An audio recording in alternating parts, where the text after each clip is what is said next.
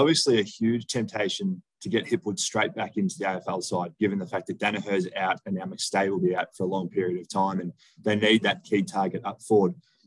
I wouldn't have a problem with throwing him straight back into the AFL side if that's what the sports scientists, the medical team, the physios say is best for him.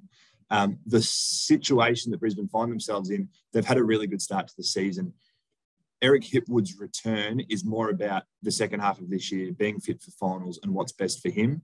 They don't need to be rushing him back just to win round 9, 10, 11. So if the medical team decide the best thing for Eric Hipwood to do is to play in the VFL and get some game time into and get some minutes into his legs, that's what I would be doing if I was Chris Fagan.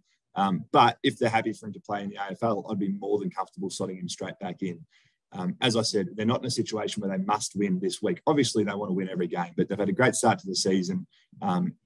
The longevity of him for this season and his career going forward is much more important than a round 9 or 10 win.